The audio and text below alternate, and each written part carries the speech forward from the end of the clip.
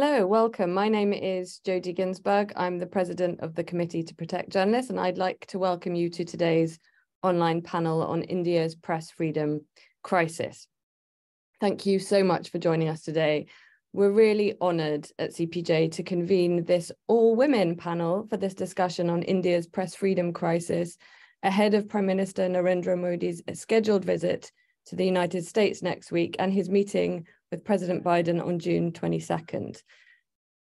Since Prime Minister Modi came to power in 2014, CPJ has documented a worsening crackdown on India's media. Journalists critical of the government and Modi's BJP party have been jailed, harassed, and surveyed in retaliation for their work. 6 journalists, 4 from Indian-administered Kashmir, are currently detained in India in retaliation for their work. All have been targeted under draconian security laws. But the crackdown doesn't stop with domestic media.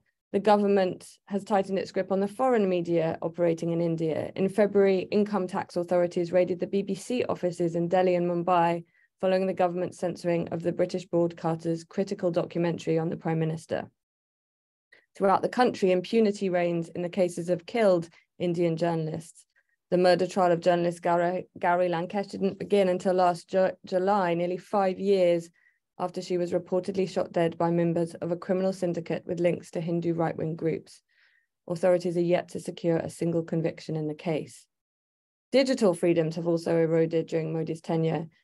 In April, the government enacted an amendment to the country's digital media rules requiring intermediaries, which include social media platforms, to remove content identified as fake or false by a government fact-check entity, effectively empowering itself to be the sole arbiter of truth on the internet. CPJ has also documented a significant increase in online harassment faced by women journalists in recent years. CPJ found that at least 20 female Muslim journalists who have all reported critically on how the central BJP government's policies have threatened religious minorities were listed for sale in a notorious auction app in January 22nd. Rana Ayub, a high-profile investigative journalist and Washington Post columnist, has long been subjected to online trolling and threats, including those of rape or murder, in relation to her reporting and commentary. And as we'll hear, unfortunately, she is by no means alone.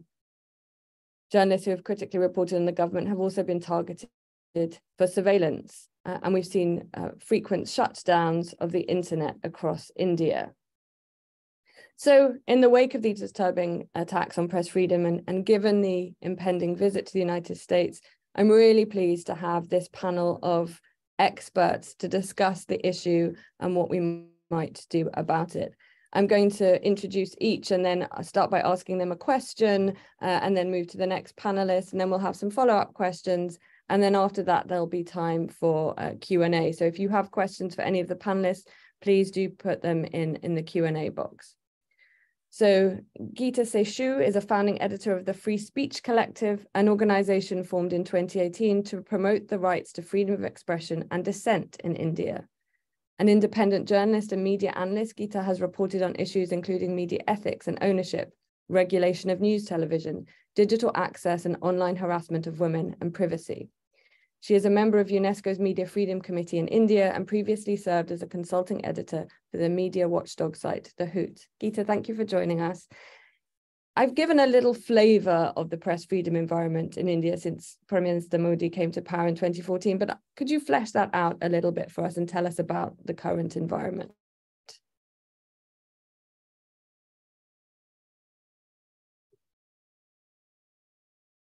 Thank you, Jodie. Thank you so much for inviting me to speak here, and thank you, CPJ. Very warm greetings to Anuradha and Shahina, my very courageous colleagues and co-panelists. In the coming weeks, you're going to hear a lot about India being the world's largest democracy. Nowadays, we're also hearing about how India has ancient democratic traditions and is a mother of democracy. Now, for all of us journalists here in India, we are well aware of how important press freedom is for a functioning democracy. But press freedom in India has always been rather tenuous, especially in areas facing intense political conflict, whether it's in Kashmir or the Northeast, as in, we have an internet shutdown today in Manipur, in the Northeast or in Central India, and even in times of strife. Now, journalists, to add to this, have been physically attacked or even killed when they cover crime, corruption, illegal activities. And I'll come to the impunity that shrouds these incidents a bit. Along with this, we've also begun to record an increase in attacks on freedom of expression for a range of citizens, not just the media. So artists, writers, filmmakers, academics, students, cartoonists, stand-up comedians, and the average citizen who use social media platforms to post comments or share news or opinions. Now, these attacks are both physical as well as in the nature of legal complaints. And these are widespread, these are organized, and primarily from vigilante groups who owe allegiance to the right-wing Hindu nationalist ideology and groups associated with them. Now, these groups, which are often led by local leaders of the Bharatiya Janata Party, have had free rein. Law enforcing agencies and the administration have done little to protect them from these organized mobs. And in all these cases, the process to secure justice is really punishing. It's long drawn, it's solitary, it drains people of resources, financial and emotional. And of course, it has a chilling effect on the rest of society. So in 2014, the stage was already set for this kind of a downslide in press freedom. When I was with the Hoot, we documented about 15 attacks on the media. And over the years, these attacks have got more and more vicious. Censorship has increased. We had books that were pulped, like Wendy Doniger's book was pulped in 2014. The year also saw the sharpest rise in hate speech from barely 2 in 2012, and it peaked in the run-up to the election, which was billed as one of the most divisive general elections in India's history. So today, by 2015, after 5 years of the BJP government in power, journalists have faced the worst brunt. We have a report, Getting Away with Murder, where we documented about 40 killings of journalists between 2014 and 2019. Of these, 21 were confirmed as relating to journalists and their work. Impunity has dogged all of these killings. There have been only 3 convictions. The failure of the justice delivery mechanisms is structural, but it's also political. The head of a religious order, Gurmeet Ram Rahim, who was convicted for the murder of a journalist and the rape of a devotee, he enjoys parole for extensive periods. The Chief Minister of Uttar Pradesh, Yogi Adityanath, assumed office in 2017, and about 48 journalists were physically assaulted. During the nationwide protest against the bill, the CA-NRC bill, several journalists on the field were attacked and harassed. And shamefully, most of them were from the minority Muslim community. There's been a marked change in the government's engagement with the news media. By 2019, the pattern had set in. Prime Minister Modi's attempt to engage with the media is extremely one-dimensional. It's unidirectional. He hasn't addressed a single press conference.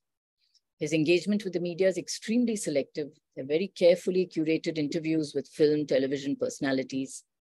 He uses public broadcasting and government-funded media. The 100th episode of his Man Ki Baat was broadcast recently, and it was made mandatory for over 400 community radio stations. And I don't know if you're aware that in India, community radio does not have permission to broadcast news. Private radio channels can only carry news bulletins of the government's All India Radio. But despite that, of course, we are the largest democracy and we have a whole lot of media. We have over 1 lakh registered print publications. We have about 900 in odd privately owned television channels, half of which are news channels. So what the government does really in regulating and in dealing with all this media is, of course, the carrot and stick policy. And that's deployed in full measure. The Indian government provides the most advertising revenue for the media. And the more partisan the media, the more favors it gets. And if media houses are still dissenting or publishing unpalatable news that can't be hidden, like the BBC experience that we have, or the Hindi newspaper Dainik Bhaskar, or the news portal NewsClick, they are raided by a battery of investigative agencies. Enforcement Directorate, the Income Tax Department, the Central Bureau of Investigation, the National Investigation Agency, they're all made use of. And for journalists, lawfare is the government's weapon of choice. And in this arsenal, there's a host of laws. In Behind Bars, another study that we did on the arrest and detention of journalists in India, we found that a sharp rise in criminal cases lodged against journalists for their work, a majority of these were in BJP-ruled states. And this has contributed to the deterioration in the climate for free speech in India. We have a range of laws. Yes, sorry, excuse me. I was just going to say, I want to come back to the question of this abuse of law in particular, but I think you hit on some really key points that we see actually reflect crackdowns on media in more authoritarian regimes, the setting of the tone from the top, the abuse of the media by those in power, which then sets the tone for those in more junior positions of authority, the use of money to control media, the abuse of regulation, and then the difficulty of achieving justice. And I think those are key points that we might want to draw out. It's interesting, I think, that you made the point at the beginning about India as a mother of democracy, the world's largest democracy. Someone made the point to me recently that they felt that sometimes democracy was confused with the ability to hold elections, that democracy doesn't simply mean just being able to vote. It also means a raft of supporting pillars, of which one is press freedom, and that you can't call yourself a democracy simply because you have a large number of people voting. And I think that's really key as we go into this discussion. So I'll come back to you, Geeta. Thank you for that. Let me turn to Anuradha Basin, a journalist and peace activist who's extensively reported on politics, conflict, and human rights in Jammu and Kashmir. She is executive editor of the Kashmir Times, the old English daily in the region, and her writings have appeared in various Indian and international publications, including the New York Times, and she's currently a John S. Knight Journalism Fellow at Stanford University. Welcome. It's great to have you here. Can you tell us about, in particular, the impact of the 2019 abrogation of Jammu and Kashmir's special autonomy status on press freedom in the region? We know that the majority of journalists who are in prison at the moment in India are in prison because of their reporting either from or on the region. And I think it's really important to an outside world where we don't necessarily hear much about that specific issue, just to understand a little bit more detail, the specific issues that are arising there. Thank you, Jody, and thank you, Geeta, for giving an overall view about what is happening in India. And I would say Kashmir is both a part of that landscape and a precursor to what is happening in India. So particularly in Kashmir, journalism has always been very challenging, and because of the nature of its politics, of the conflict, it has always been extremely challenging, and there have been physical threats, and journalists have been killed and detained and kidnapped. And in the last 30, 40 years. But right now, what we are dealing with post-2019 is an effective silence that has been imposed on journalists. There is gradually, in the last 3-4 years, reportage from Kashmir has reduced to a trickle. And now I think you rarely find reports about Kashmir other than about inane things or about tourism or development. And most of this is actually the government narrative, the official narrative, which is amplified by some of the embedded journalists without even asking questions about how tourism is impacting, say, the ecology. people, and what is the breakdown of development, what investment is coming in, what is it being invested in, where is the level of work reached, at what level is the work being executed. None of these questions are addressed in any of these reports. These are just virtually like advertisements of the government, and they are being published and circulated in television, in newspapers. And I'll come back to the local newspapers later. But right now, there is silence because there is a climate of fear that has been imposed in Kashmir, because extrajudicial and coercive actions have been taken. Laws have been weaponized against journalists. First, we had the internet shutdown, which kind of exacerbated that climate of fear under which the journalists operated, because for 6 months they were working out of a government kiosk where their entire work was under surveillance, and it made it very difficult for them to operate. And that instilled a sense of fear that refuses to go away, because after that, the government started a policy of summoning journalists to police stations for any critical story that they did, even for a single critical word. So summons to police stations for journalists, which is now a routine and which is not legal, but these are just verbal summons, and journalists go because this is a conflict region and the most militarized region in the world. So journalists are compelled to go to police station, face grueling interrogation, harassing questions. They're asked about their most private things, including about family members and extended family. Their devices are confiscated, monitored, surveilled, sometimes tampered with and returned. And these are the challenges that they face. If there are no summons, there is at least a phone call which is intimidating enough and saying, you know, there will be consequences if you are reporting this.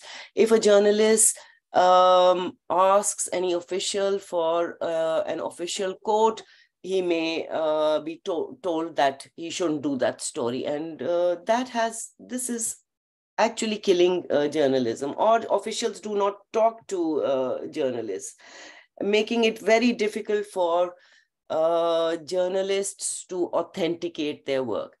Then 4 journalists have been arrested. I mean, many more were detained and arrested for short or long periods, some as long as a year. There are presently 4 journalists still under detention, and they have been booked under criminal charges, under anti-terror laws, the most stringent provisions of the Unlawful Activities Prevention Act. And the charges are often very vague. They will be, whether criminal cases are slapped against them or anti-terror laws are slapped against journalists. They would be booked for fake content or for their social media posts, and no specific content is sometimes mentioned. It is as vague as that. Other than that, they have been anti-terror raids on the houses and offices of journalists and newspapers. And all this is in line with a J&K media policy that was unveiled in June 2020, and which was introduced with the explicit aim of highlighting government's positive achievements. And that's what it says. It empowers a government official to decide what is fake news, plagiarism, and anti-national, and also recommend punitive action.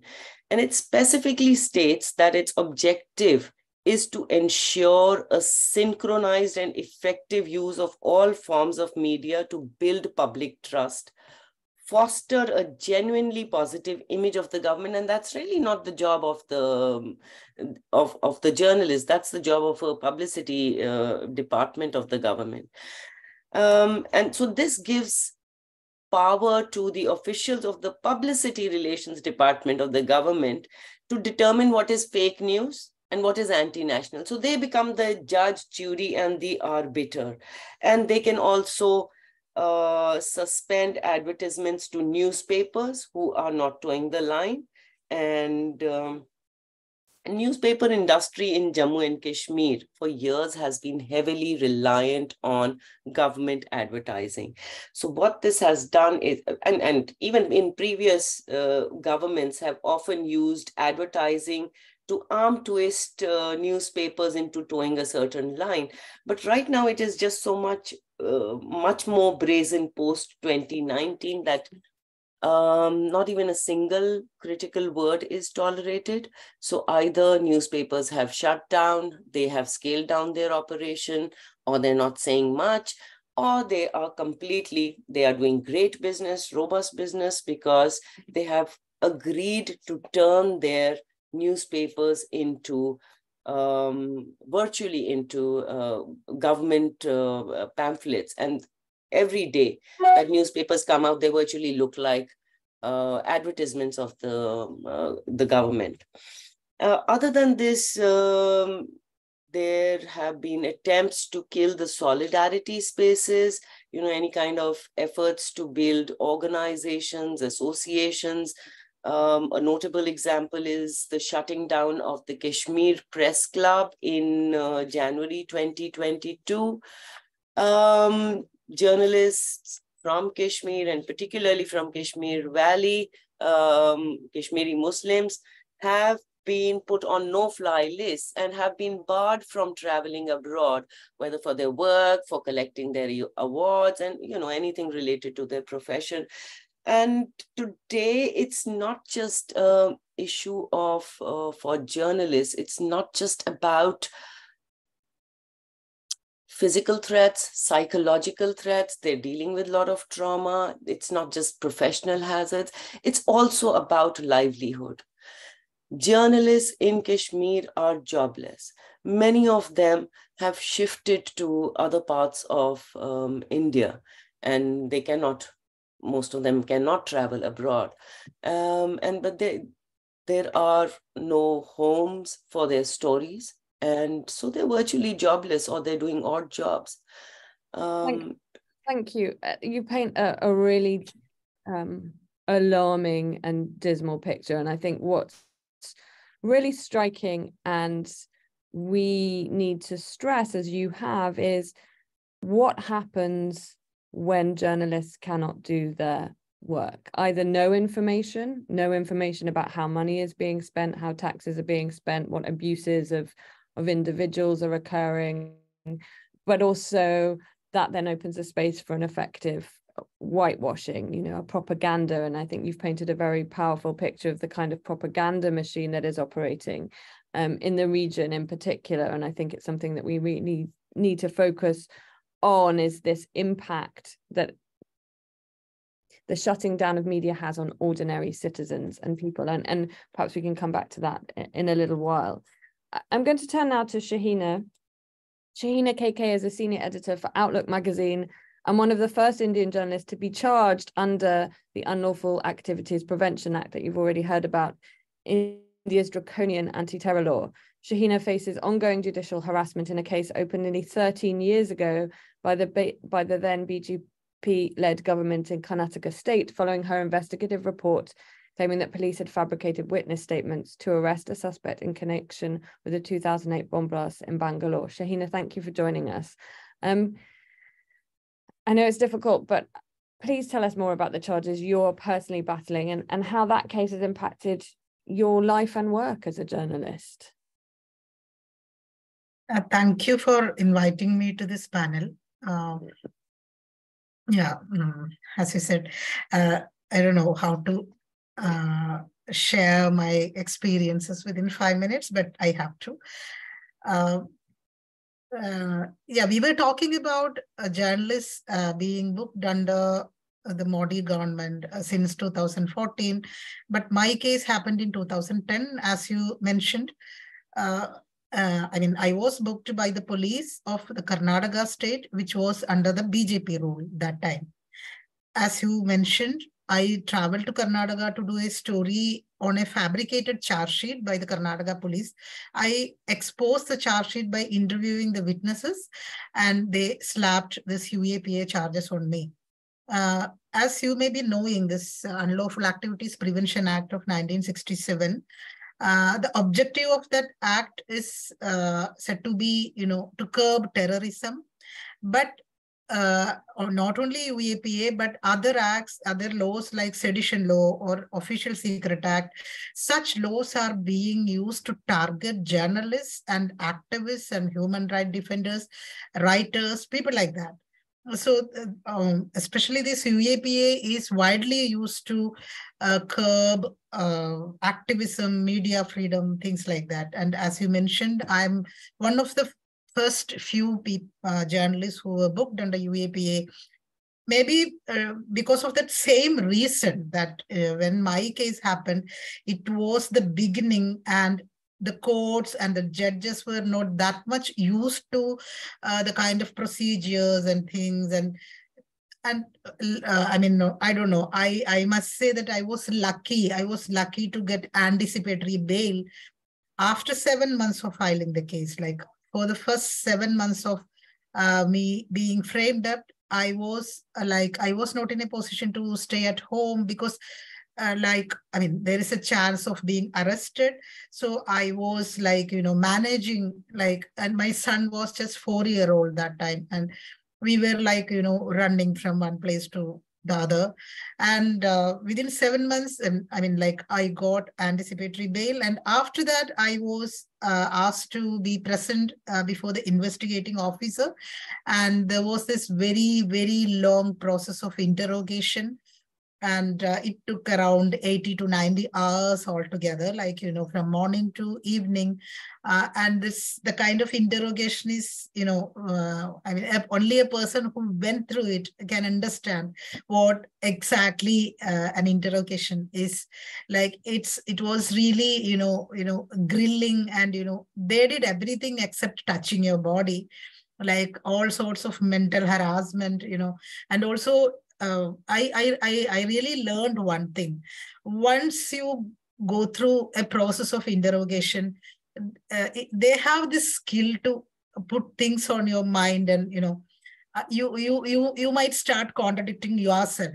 I'm saying this to make you understand the kind of harassment that I went through. And also, and in my case, I had only one story to tell, because I went there only to do my job. I went there to report. I went there to do a story. So I had only one story. I didn't have multiple, versions. So I stuck to my story, and I could stick to that. But still, I tried to, I tried to say something different, only to save some people whom I met on the road, met on the way, talking to somebody on the way, and they were tracing everybody whom I met.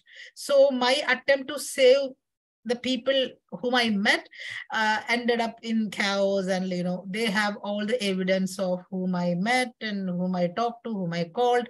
So it was and now I really believe that even the police knows that it is nothing. I went there only to do my job, and I was a bona fide journalist. I think the police knows it, but their mandate is to book me because the other case, my story was about the fabricated charge sheet against a person, and that person and that charge sheet was politically very, very important for BJP in Karnataka. So they didn't want me to go. They didn't spare me. So that was the reason. It was really political. But I was the only person booked. My editor-in-chief, Tarun Tejpal, he was not listed as one of the accused, because usually if the case is filed for the story, which I did, then the editor-in-chief should also be there in the list of the accused, but he was not there. I was the only person booked. And obviously there were a couple of other people who helped me in terms of translation, because the state was Karnataka and they were speaking a different language. So I took one person for translating the stuff, and he also was booked. So, and we all suffered, I mean, all these harassments, and I mean, like, it took all 13 years and still it's going on. The police took more than 2 years to get me a certified copy of the translated documents of the case. Like, they prepared the charge sheet in their language, in Kannada, and I applied for a translated version, and it took 2 years and more. And then after that, again, it took a pretty long time to start the procedures, and then I filed a discharge petition. Again, it took a long time, and for the lower court to dismiss my discharge petition. Then I filed the discharge petition in the High Court, and High Court also dismissed, and the Supreme Court didn't even admit my petition. Then now it's the time for trial. And now in between, a lot of changes happened. Like, there was a Supreme Court order which says that a case under UAPA cannot be tried by an ordinary trial court. It has to be tried by a special court, which is the court of NIA, National Investigation Agency. Only the NIA court can try such a case. So I applied for a transfer of my case to the NIA court, and now the transfer petition, I mean, actually the hearing on the transfer petition is done. It took almost 1 year and more than 1 year, and the lower court completed the hearing, but the judge didn't give me an order. He put it there on his table, and now the judge is transferred. Now another judge came, and my lawyer has to start everything afresh. He has to. Sorry, can I ask you a question? Is this standard? I mean, this lengthy 13 years for this to go from local court to a different court and back again, and translations. That's an awfully long time to have that weighing. It must occupy your mind. You talked about having a 4-year-old son who's now presumably a teenager. Like, is that normal? Kind of, is that standard in India? Is this something that other journalists experience? I think, unfortunately, it's the standard in India. Like, cases take such a long time. Like, there are I don't know. I have not personally met a journalist who has been going through cases for more than a decade or a couple of decades. But there are ordinary people who have been going through such cases, for years and years and years. That's actually a standard in India. And also, on one side, maybe they are doing it deliberately too, because they just want to drag it on, because they know that there is no substance in the case. So they just want to drag it on until the other case is being closed. In my case, as I mentioned, I did a story about the fabricated charge sheet against another person, and that case is still going on. And even the trial has not started in that case. It's an interesting. Yeah, and I'm aware that I believe many of libel and defamation cases, which is another way of trying to silence journalists in India and elsewhere, often drag on for a similar period.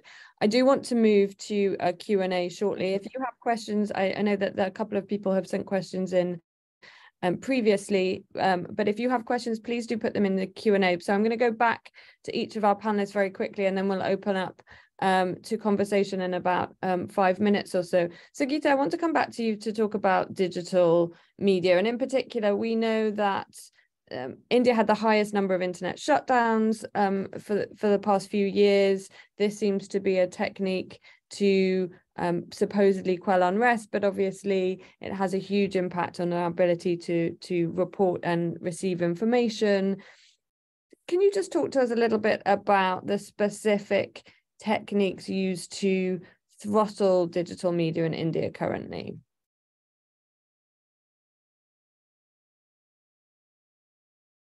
I think if we just heard what Jack Dorsey was saying yesterday about the Indian government's pressure to take down accounts on Twitter, I think we get to see a fairly good get a fairly good sense of how the Indian media operates with digital platforms. We have information from this RTI activist Venkatesh Nayak, who said the Indian government issued over 3,417 orders to block Twitter URLs in 2022. In 2014, the number of such orders was only 8. So there is a very real threat of action against social media platforms. And, you know, this usually comes up in flashpoint situations when there is any kind of an agitation like the farmers' struggle or even what we are seeing in Manipur today. So the government can crack down, and we already know what happened in Kashmir when there was a complete communication shutdown. But apart from that, the government also uses law, and they use the very repressive, very arbitrary sections of the Information Technology Act. I'll just give you two.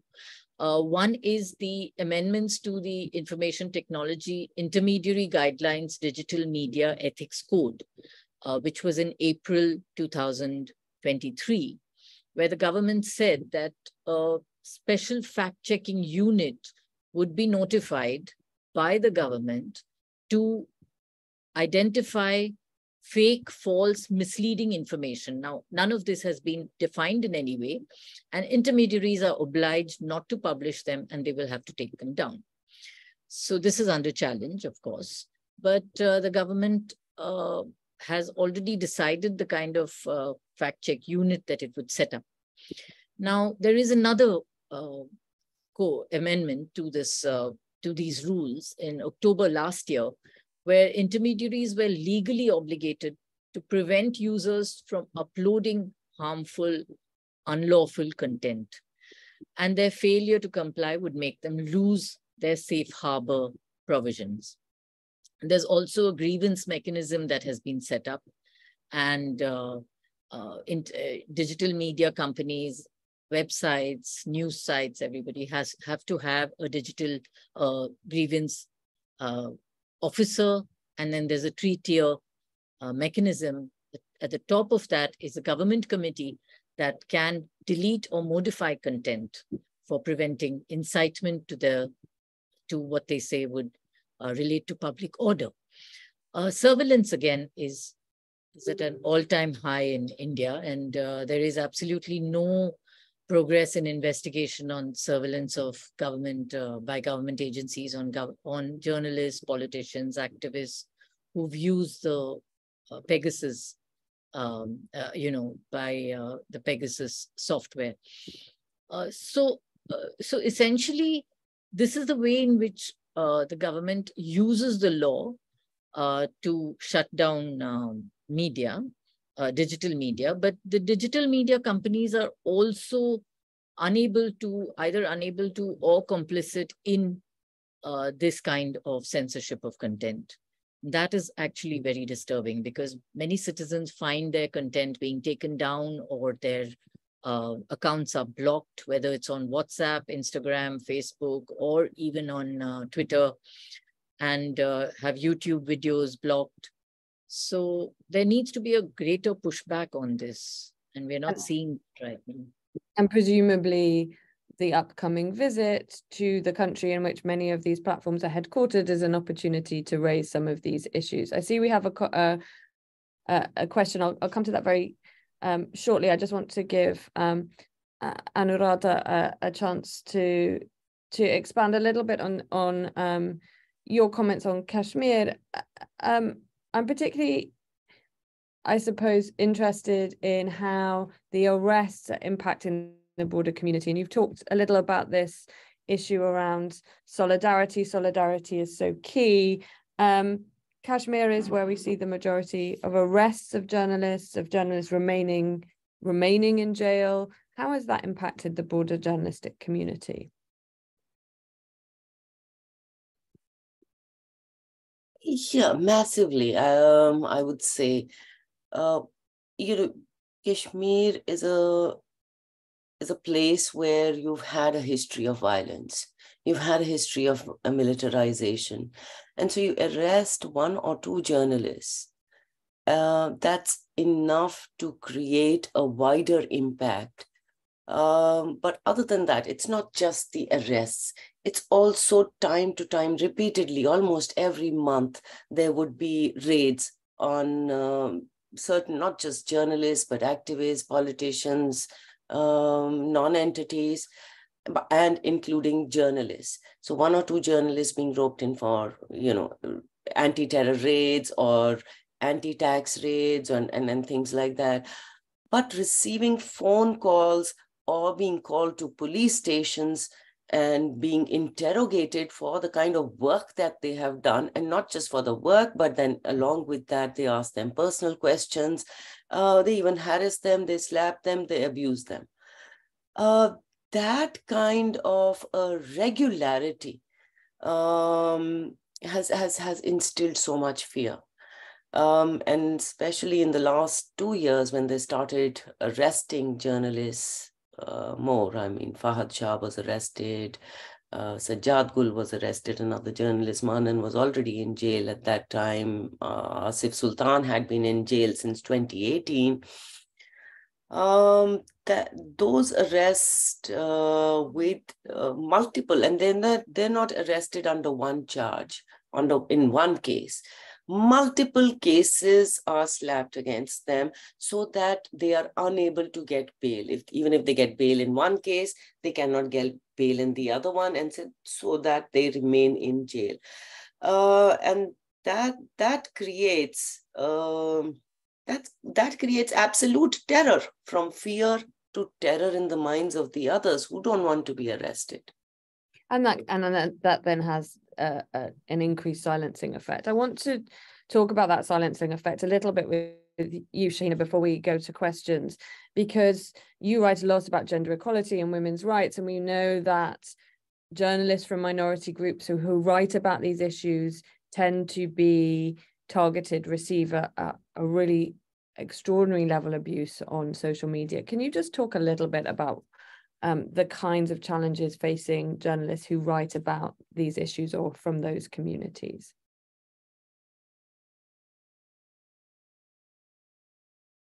What I have been witnessing, at least for the last 14, 15 years in India, journalists having Muslim names, I mean, their identity is reduced to that of a Muslim. So, I mean, as a person from this minority community, I have been facing this everyday challenge in my profession when, there is a lot of preoccupation from people, when I call up somebody, when I say my name, in the state which I live, in Kerala, I don't have that issue because most of the people know me, so I don't have that issue. But when I talk to somebody who don't know me, I feel that the kind of preoccupation, prejudice that they have while hearing my name. So this is actually, it has become a part of my life. Like even now I started thinking, I stopped thinking about it. It's not it's not even a problem for me, like, because it is so, it's so normalized in my case. And even there are occasions in which I don't get quotes, I don't get quotes. People don't even say that, I won't talk to you. Not like that, but people just simply don't talk to me. I have gone through such experiences as well. This is not my own experience. There are other journalists whom I know from the minority communities who also have been facing similar issues, like, if they are people who are wearing, things like hijab, wearing some religious, stuff like hijab, then it's very, very difficult for them. This is something, even from the so-called progressive people, they face a kind of, they always have this taboo, like, and also the comments like, she's a very smart journalist despite being a Muslim. See, that kind of comments also they have. I mean, like I know a couple of my friends from the community, and also I always have these experiences of being invited to media seminars, conferences, but I always notice that I am the only person from the Muslim community who is invited, because I think I don't wear any, any things like hijab, nothing like that. So I am kind of a mainstream. I hope you understand what I say. And every time I tell them, please call that person, please call X, please call Y. She is smarter than me. She's more intelligent than me. Why are you not calling her only for the reason that she is wearing a hijab? So these are the kind of experiences that we go through on an everyday basis. And that puts extreme pressure on you as well, if you have to then be the representative of an entire community. I can only imagine how difficult that is. I'm going to go to some questions. We have a question in the Q&A, and then a couple of people sent in advance, which I'll get to. But the question is, we had large swathes of mainstream media in India that toe the government line, spew hate speech and battle for ratings. And keeping in mind the government's freedom of speech records, they're not going to regulate those kind of positive narrative. And the question is, how could those mainstream propaganda machines be reined in? Geeta, maybe I'll turn to you, because you talked about this sort of propaganda machine, the use of advertising to skew. How might the country think about balancing those narratives? There are two issues here. One is that many of these, these mainstream media that this person is referring to are very powerful. And part of their power really is because of their proximity to the government. So they literally get away with, screaming murder on night after night. And it is, there are very few actually who are, who one can complain against or even have any sort of action taken against them. Now we have a self-regulatory mechanism, but it doesn't work really as effectively as it should, because some of these media houses, some of these television channels don't even comply with the punishment or the fine or whatever has been meted out to them. So we have one television channel actually that is consistently been doing this, but this person, the editor and the owner of this television channel is hugely supported by the government and makes no bones about it. So really, the government needs to take a much stronger line on hate speech, because it is harmful, it is hurting, and it does incite violence. But it's not happening. It's really not happening. What's happening actually is, interestingly, is the public is rejecting this kind of media. So during the farmer struggle, for instance, we found that when these media channels would go for to cover something, the farmers, the protesting people would say, we don't want to speak to you. So there's actually a division, and there's a very, very strong division, because of which, these television channels then increase the temperature. They vilify the protesting farmers or protesting people anywhere and continue with their propaganda. So ultimately, actually, the media is really losing its credibility completely with people. It's becoming delegitimized, and we have a government allowing that. That's very interesting, that actually the thing that may cause the shift is the readers themselves, the subscribers themselves. We have another question here, which is, given the economic squeeze being placed on independent media, are raids on media houses being used to criminalize subscription models? I don't know who wants to take that.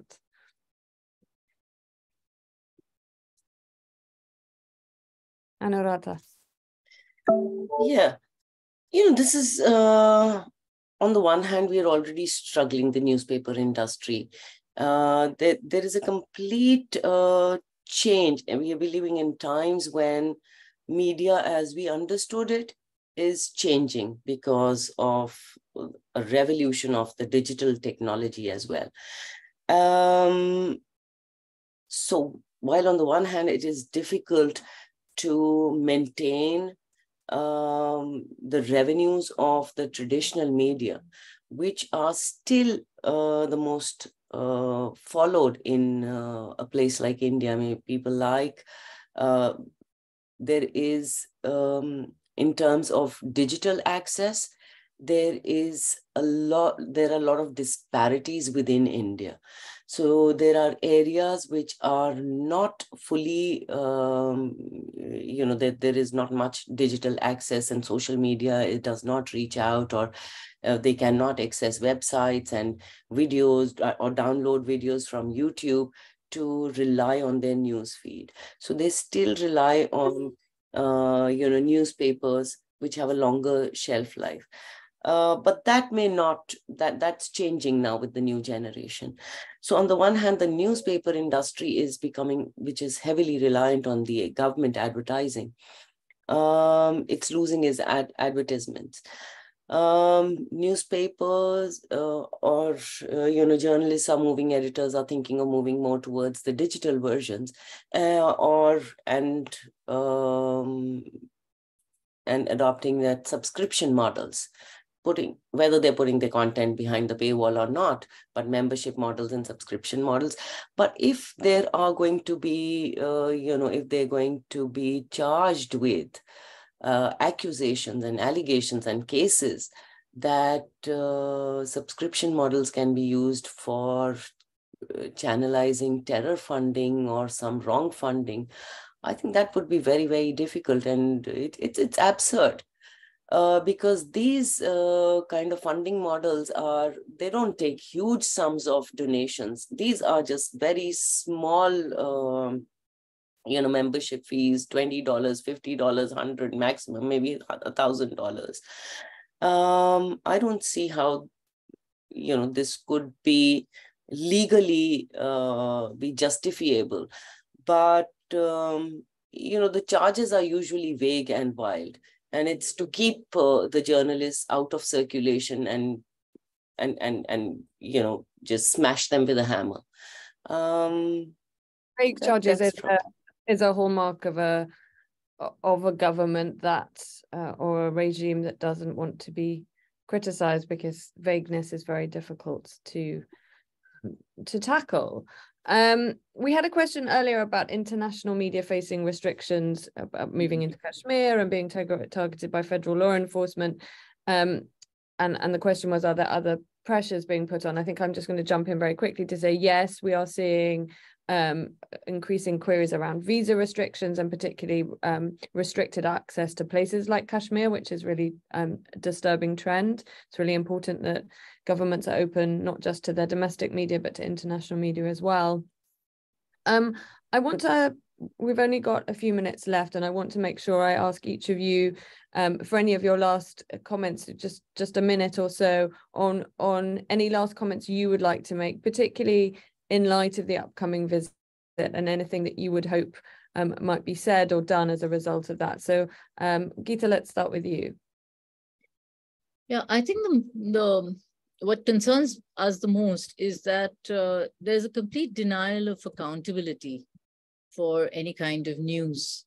And this actually affects the kind of stories that journalists do want to tell. There are a number of stories that journalists are writing, and there's some excellent journalism that comes out, very good, solid investigative work on the health situation, on the food crises, on workers, on environment, on infrastructure projects that are displacing tons of people. None of this really comes out, and none of this really gets the kind of impact it ought to have, because the government just completely silences the media and dismisses these kinds of stories. So ultimately, people are being robbed of their voice. And that is actually the biggest tragedy that we're seeing today. And allows corruption and abuse of power, of course. Anuradha, what last comments would you like to leave us with?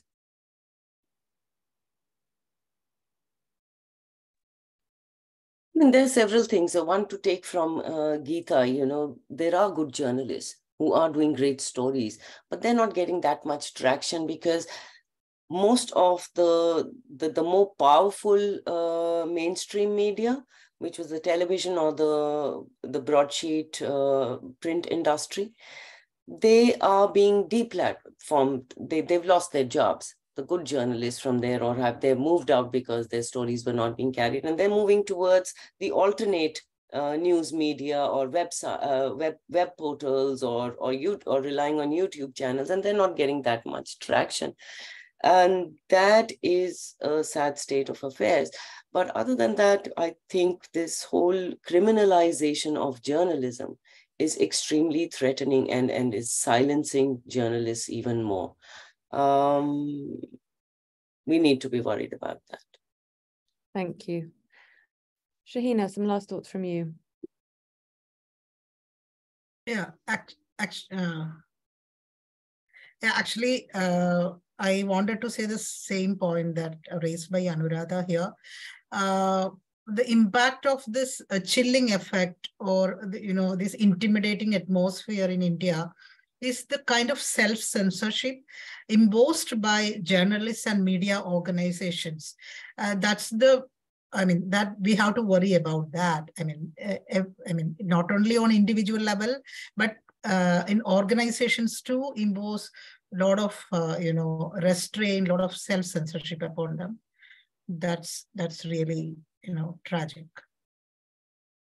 Thank you all, and thank you for taking the time to share with us your thoughts. As you hear, press freedom is under severe threat in India. It's very important, we believe, that press freedom is raised during the visit by Prime Minister Modi to the US next week. And we heard from our panelists that the Prime Minister does not do press conferences. We very much hope that he will take questions here in the home of the First Amendment, where press freedom is such a pillar and a crucial aspect of democracy, as press freedom is to fully democratic countries and states. Thank you all for taking the time to be with us today, and thank you for your attention. Have a great rest of day. Bye-bye. Thank you.